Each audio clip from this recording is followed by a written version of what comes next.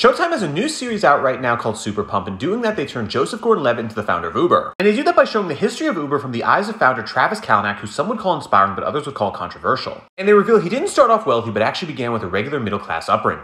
And how he wasn't an overnight success where his first company called Scour failed and he developed a mixed reputation in Silicon Valley. When starting out, he had a lot of issues early on where the company wasn't making money due to thin margins. So to solve that issue, he took investment from Bill Gurley, who was a partner at Benchmark Capital played by Kyle Chandler, and he joined the board of Uber. And his relationship to Travis Kalanick was he oftentimes served as the rock to Kalanick's ambition. And he also mentored Kalanick in the politics of Silicon Valley, where the two would end up raising over $250 million. And he dealt with a lot of issues in the early days, like how the company was almost shut down by San Francisco. Early on in the company, they were encouraged to partner with the cab industry using their technology.